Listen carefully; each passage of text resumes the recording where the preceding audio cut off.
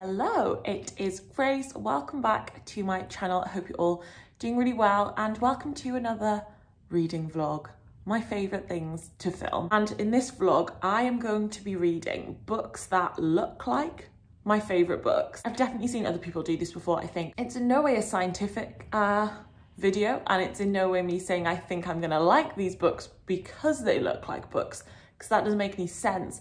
But it is fun and I love like book covers, looking at book covers, and there is something in, I guess, like the marketing of a book. Okay, let's talk about the 3 books that look like my favourite books. So it all started actually with, this is the book that I love, that is one of my favourite books, Love After Love by Ingrid Persaud. I read this book last year. I've raved about it so much this year. I think it's incredible.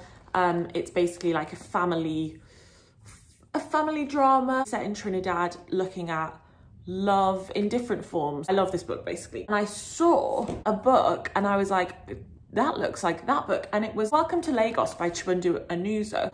And in the photo, it was like on its spine. And I was like, ooh, that's really giving me vibes. So it's that sort of like sunsetty, like pink sky gradient. I don't know, it just reminded me of it. And then I think the front a little less so, but the back definitely, this sort of like sky and then landscape. To me, they look very, very similar. So like I say, I had heard of this book before and I was interested in it. This is set in, obviously, in Nigeria, in Lagos, and you're following 5 runaways who are trying to escape, and they're all on this bus together. I imagine it's around the time of some sort of political turbulence in Nigeria. And yeah, I'm really, really looking forward to reading this. So the next one, the book that I absolutely love, is The Witch Elm by Tana. You know I love Tana French. I must get through one video without mentioning her. This is her first standalone. Absolutely loved it. It was my favourite book of the year. I love this book, and as you can see, it's like a white cover with like a black tree. And I think this really reminds me of White is Witching by Helen Oyeyemi. Like a very plain cover that's just like white with a black tree, and also witch elm, but I think they very much give me the same vibe. Again, this has been on my TBR. I've read 2 Helen Oyemis and I haven't loved either of them, and I'm desperate to, because I feel like I could love one, and I really think this might be the one. This is basically about, it's kind of about like a house and a family in Dover, as far as I know, and this family have lived there for a long time, and the house is like a character, and the house gets particularly attached to the women of the family, and I think we follow one girl as she potentially tries to like leave. So I'm really interested in that. Okay, so finally, I think this is pretty good. So I really love the author Atkinson, and I love so many of her books. I love the Jackson Brodie series. They're probably my favorite, but I also really love Life After Life by Atkinson. I read this last year for the first time, and I think it is truly like a really excellent book. I was so drawn into it. It's about basically this woman who, every time she dies, she's just sort of like not dead anymore and had to take a different decision, if that makes sense. But anyway, this is the cover of Life After Life. I feel like it's quite iconic. Is this the same fox? I think it might be, you know. Obviously, I think these 2 look alike for the obvious reason of the fact that there's a fox on that one and there's a fox on that one. I actually love foxes. This is Happiness by Aminatta. I'd heard of this book because Simon from Savage Reads loves it, and I do think we have quite a similar taste. This is an interesting sounding book. It's basically about 2 strangers collide, which is always a kind of book that I really like. You're following Attila, who's a psychiatrist, and Jean, who's studying foxes, urban foxes, and then Attila's nephew, I think, goes missing, so Jean starts to help him. So this sounds really interesting. I am extremely excited to read all of these books this week. It's lunchtime on a Friday now, and I finished work and I'm going into town to get my nails done. I'm very excited. So yeah, that's what I'm going to do, and then I'm going to come back and do some reading. It's absolutely chucking it down, and my warm coat doesn't have a hood, and my hooded coat isn't warm, so I'm wearing 2 coats. Whew, it is horrible outside, so windy and rainy, but I got my nails done. They are extremely obnoxious. Like, you can't really see in this light, I'll have to show tomorrow. They're like bright silver, glittery. And I love them. So yeah, it's Friday night now. Very happy that it's the weekend. And I'm gonna start, I've decided, with White is for Witching, just because I'm in kind of a spooky mood. Like I say, horrible outside and just cozy, and it matches my outfit, so I'm gonna do some reading now. Hello, it's now actually Sunday. On Friday night I read the first 50 pages of White is for Witching by Helen Oyeyemi and really enjoying it. So you're following a family, Luke and then his 2 children who are twins, Miranda and Elliot, and they live in this kind of B&B in Dover that belonged to the children's mother who died. Kind of get the perspective from Elliot, you get the perspective from Miranda, and then you get the perspective of the house. So already it has that kind of like magical element to it, and I guess feels a bit nefarious. I'm only in the first 50 pages, but Miranda has a kind of eating disorder called pico, where she eats things that aren't food, and she's been in a clinic and she's come back out. The narrative style is quite like non-linear and abstract. It's quite beautifully written, feels dark-ish, but yeah, I'm just really, really loving it. Like, I feel quite like swept away by the writing. Also, as I've said a million times, love reading about twins. That sort of like exploration of that dynamic, and it's really interesting looking at Miranda and Elliot, and yeah, I'm just thoroughly enjoying it. So I'm gonna keep reading this afternoon. Hello. I've made a sandwich. It's like delicious sourdough bread from the deli, and then all the leftovers from yesterday's dinner that we made. I don't know how I'm gonna eat it, I'm not gonna lie to you. Also now halfway through White is for Witching by Helen Oyeyemi, and I'm still really, really enjoying it. When I read Gingerbread, I'll link the vlog where I did below, I said I just wasn't sure like what the meaning behind it was, or like what ideas the book was trying to explore that was being like done through all that magical realism and surrealism, whereas I feel like I have a better hold on like the themes of this novel. So as I said, B&B is in Dover, and there's a lot about kind of immigration and the idea of Dover being, you know, the key to England and the place where refugees first come into the country. And there's a lot of different things at play around the idea of refugees. And yeah, it's working for me. I don't know, I'm really intrigued. I'm loving the writing, the history of their family, or at least the female side of it, that you kind of learn about through the house. Not really sure like how the novel's gonna wrap up or where it's even really gonna go in the difficult second half of the book, but very interested to see and to keep reading.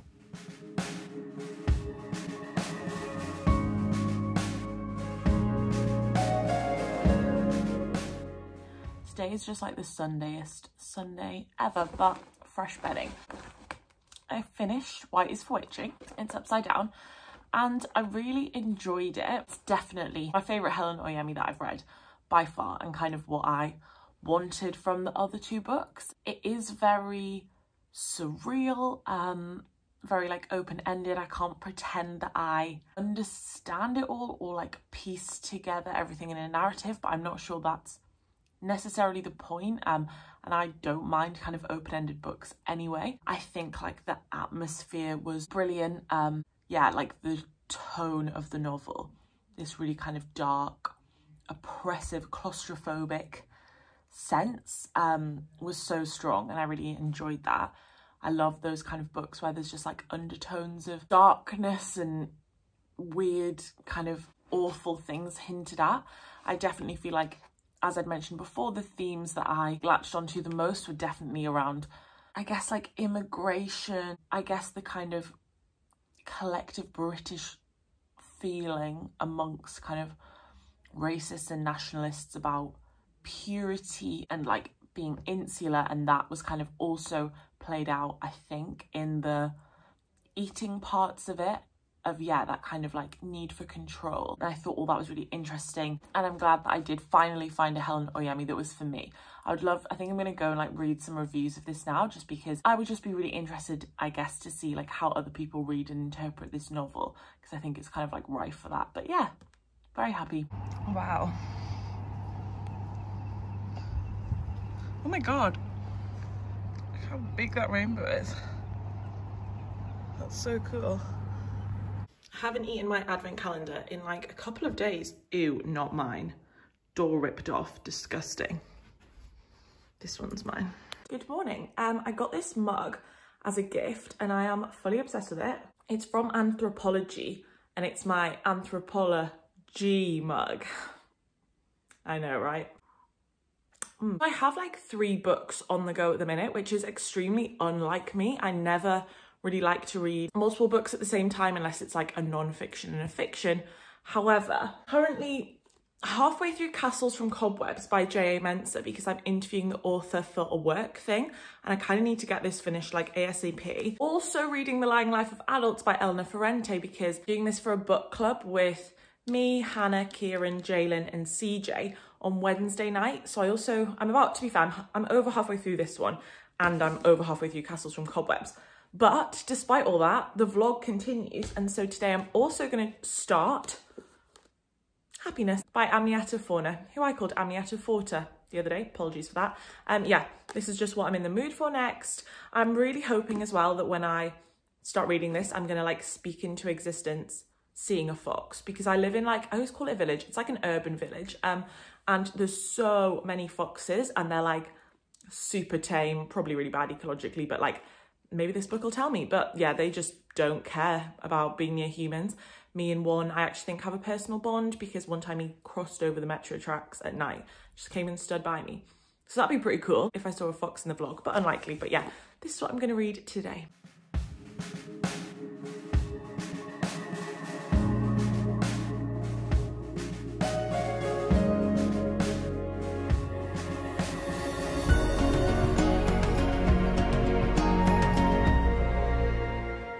Glad I went for my walk earlier because it's now absolutely chucking it down and it's freezing in my house. Is that better with the light on?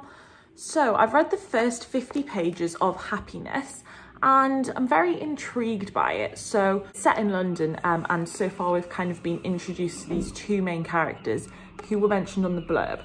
So Jean is an American woman living in London and doing a study into urban foxes.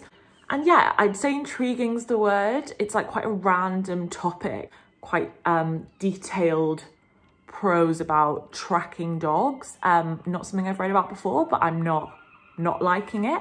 And then we have Attila, who is a Ghanaian psychiatrist. Interesting as well because Castles from Cobwebs, which I finished this morning, was also partly set in Ghana. Anyway, the book in general so far has felt kind of like slow and deliberate, quite detailed, quite concerned with the environment in like the literal sense and like what's happening rather than like inner lives. And I'm usually someone who just like loves kind of introspective characters, but I'm hoping we'll kind of like get more of these characters. And yeah, it just feels a bit unlike something I've read before and enjoying it. Luton Morgue. So I did a bit more reading of Happiness last night, but I also had to finish off The Lying Life of Adults, so not loads more, but still very much enjoying it. I'm so excited today because these heinous armchairs and that one over there are finally leaving my house. They're getting picked up tomorrow morning to be recycled and I can't wait because I'm sick of the sight of them. No offense to the kind family member who gave me them when I had nothing else to sit on. I mean, I don't know how I'm going to get them out of the flat since I nearly ended my family line getting them into the flat, but we'll see how that goes. So yeah, just having my breakfast, having a little coffee, can do some work.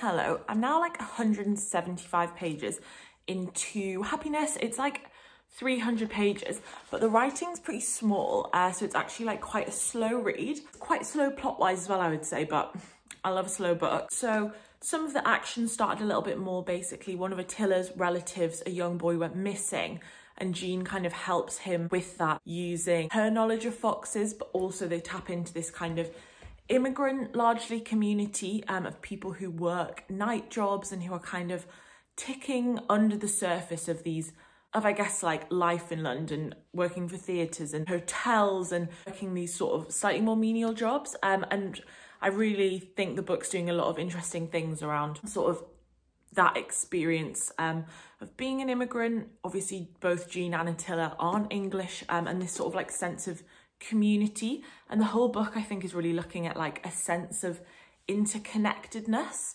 and again is doing like interesting things with form where something in the narrative will happen and it kind of like swoops and brings in another bit of the narrative or another character, and there's this idea of like coincidence or like things happening symbiotically maybe. I don't know. I'm interested to see where it kind of goes in the latter half.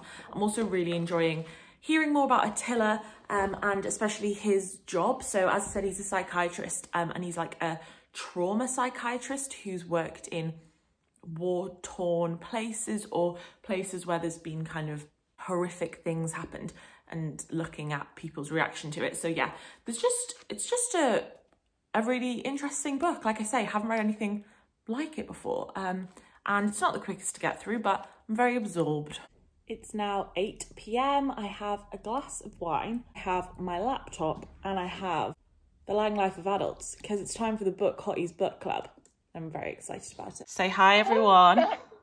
Hello, lads. Hey. Let's had our little book club. It was so fun. We talked about the book. Sorry, why do I always have the shiniest betwixt the brows? Yeah, it was really fun. It's also just crazy to me that like in May, when I've been furloughed, and I'm like, yeah, let's start a booktube channel, that I would end up in December with like 4 people that I genuinely think of as my friends and like talk to every day and can like sit on a video call with, and like 2 of them live in America. One of them lives even further away. He lives in Wales. Like, it's just funny, isn't it? But very positive and nice.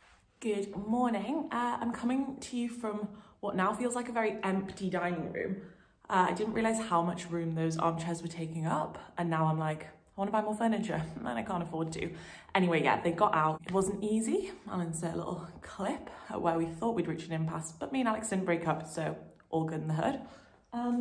I also finished reading Happiness. It's a really interesting book. I'd say it's a very like thoughtful book. It's interesting because I wouldn't say it was like plotless, but it definitely doesn't have a very like distinct narrative arc. It's not really like a beginning, middle, end story. I think it's really like a character study about these 2 people, and I also think it has a lot to say about kind of community, nature, the way humans interact with nature, but also the way humans interact with each other. So yeah, I think I marked it as a 4 on Goodreads. It would be like somewhere between a 3 and a 4, because I think it's really, really well written, and I like really admire what it did technically, and I think it's an interesting book, but for me it didn't have like a massive emotional impact, I would say. But yeah, it was really interesting, and still love foxes. Still haven't seen one. It's actually my last day at work today before Christmas. I have 3 weeks off at Christmas, which is crazy, especially as I can't do anything, but I'm gonna go do some work now, and I'll come back to you when I'm free, a free bird.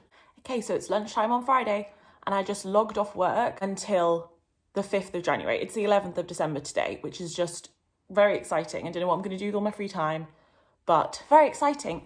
Larry's here because I just showed him on a work meeting, as you do. I'm going to start reading the final book for this vlog, Welcome to Lagos. I'm reading this one because it looks like Love After Love, and I actually read Love After Love in December last year, and I posted an Instagram photo of this yesterday next to the Christmas tree, and then I realised it was really similar, I'll put a picture up, to the picture that I posted of Love After Love last year with my Christmas tree in. Just thought that was interesting. So yeah, gonna do some reading. I'm like, hey, what's up? Hello. So I'm 100 pages into Welcome to Lagos. It's about 350 pages, I think. It's a very fast read.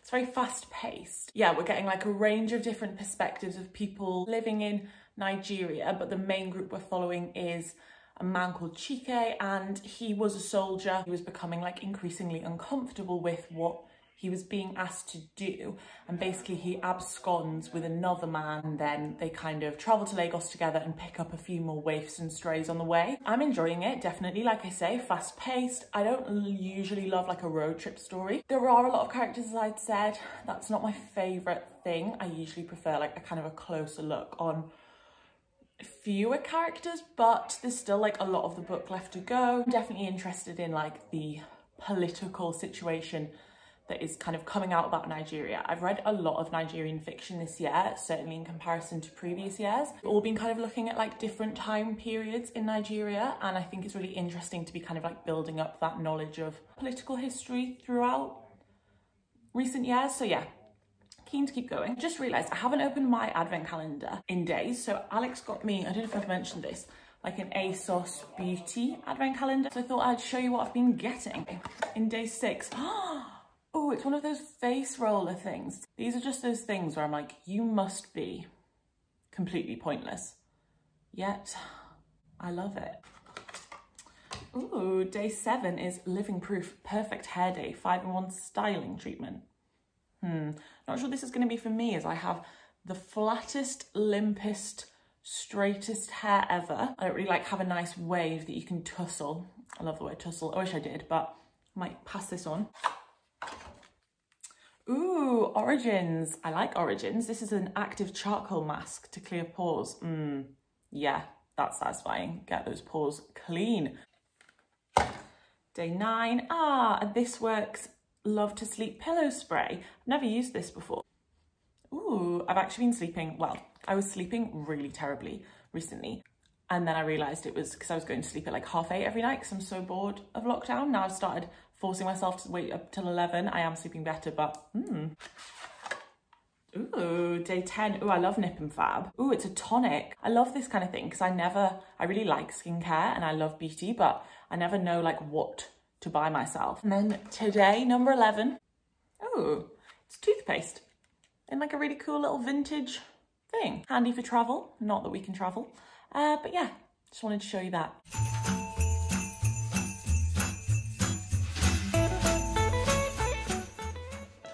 I look so flaky today. Cheers to it being the Christmas holidays. I'm now like 200 and something pages into Welcome to Lagos, like over halfway. And I cannot make up my mind about this book. Once we got past the road trippy-ness of it and kind of settled in, I started to really, really love it. And it was giving me kind of Half of a Yellow Sun vibes, not just because it's Nigeria, but because it was this group of people kind of thrown together and living in difficult circumstances. And we started to like delve into some of the characters more, and I really liked that. But then the plot has just picked back up again, and some of it is really good, like really good plot intrigue and nicely tying things together, things I didn't expect, but it's just going too fast. So something happened in the last kind of 20-30 pages that felt like it should be a really big thing and kind of was a big thing, and it was maybe given like 2 lines, and I just can't keep up. I guess I can keep up, but I just don't feel like we're getting enough time to like reflect on things that are happening, which is what I like. And a lot of the plot is kind of a bit more ridiculous. I guess in that way it's not really like Half of a Yellow Sun, in that it's serious, but it's treated with a kind of more of like a rompy vibe, I would say. So yeah, we'll see. We will see. Now I'm gonna watch a Christmas film, I think, because it's Christmas. And I want to watch something like really shit rather than like a good Christmas film. So let's see what Netflix has to offer. Operation Christmas Drop, you say? Featuring Bonnie from The Vampire Diaries. I'm in. So far we've got overworked woman and hunky soldier with a cute niece, obviously. So for some reason the 2 characters immediately hate each other. I mean, I know the reason. It's so they can have flirty bants under the guise of sniping at each other. I'm mesmerised by the worst CGI gecko I've ever seen in my life.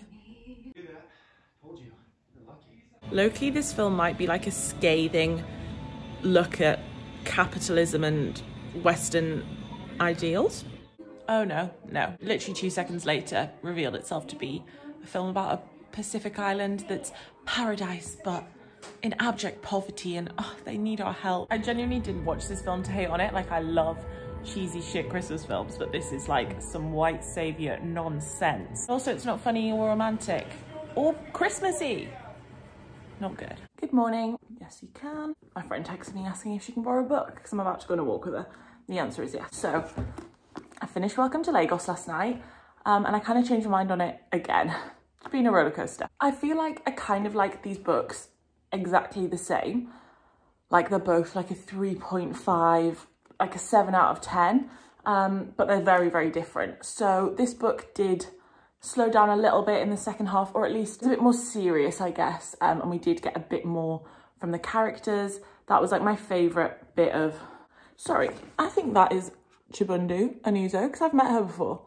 And this little like drawing looks a lot like her. Anyway, yeah, my favourite bits were when we really like delved into the characters, and you definitely got more of that at the end. It is a really like fast-paced book, but I thought it was really, really well written, and I liked all the stuff about Nigerian politics. It was probably like a little bit still too fast for me, and I would have liked even more from the characters, but I did really enjoy it. So I thought I'd finish this vlog by being like, so does this book that looks like this book seem like this book? Not that it matters. So is this book like Love After Love? Well, no, but there's definitely elements of like a found family in both.